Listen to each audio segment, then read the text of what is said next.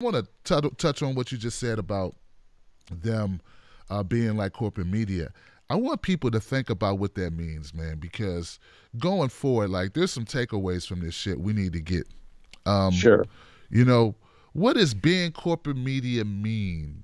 Like, I think corporate media, people need to think about that. If TYT has become corporate media, and what does that mean to their content? How does that change the game?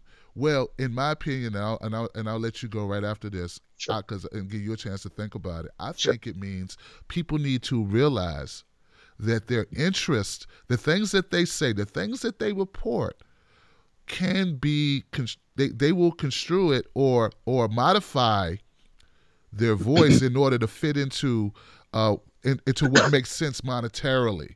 Monetarily, their message will be modified to suit their business interests. I want people to realize it's not just when we say corporate media. That's really that's what I think. That's my definition of what it means. It's not just corporate because businesses are bad. It's not that businesses are bad. It's that people are effed up. And Yeah. if you take your message and you alter it in any way due to trying to submit to some type of corporate branding or corporate BS, that's where the problem comes in when you won't talk about TPP because sponsorship money, or you won't Hmm. talk about, I don't care, like anything Monsanto, anything that's in the food because of corporate money. So that's my take on it. What do you think for you, Harbasta, like corporate media? Why do you detest it, and what does that mean to you?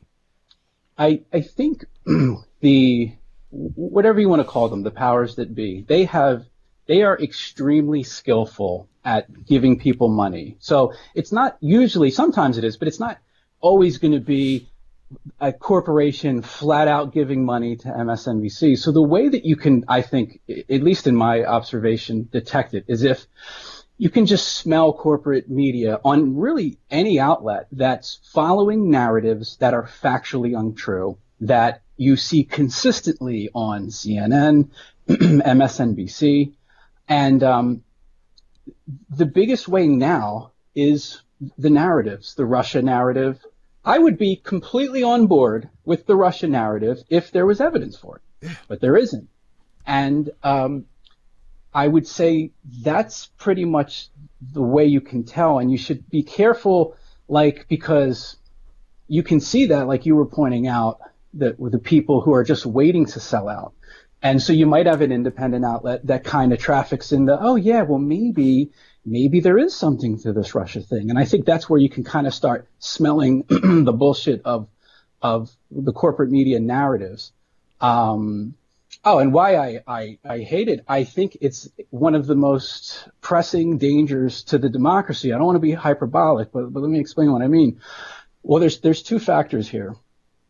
The first one is if you were to, regardless of what you think about Trump, if you were to impeach a sitting president over bullshit, over lies, that would dramatically change the fabric of the nation, because the powers that be would know, okay, even if the people elect who they want, we can change it by just coming up with some bullshit, using the CIA and the FBI to sign off on this bullshit. And I don't think, even if you hate Trump, I just think that that's not what you want to see. And then there's also another issue, and I think that's why we're in such a bad situation now, because you have on the Democratic side, you have a factually provable election in which one candidate was robbed. And it's just like, oh, okay, well, no problem. We're just going to do another election in 2020. That has to be fixed.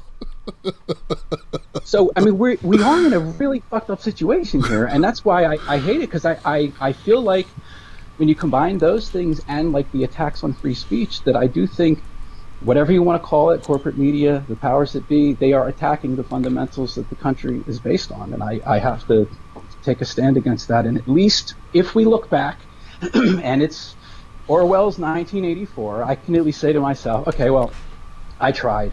Mm-hmm. That's Mm-hmm. pretty much where I'm at with this.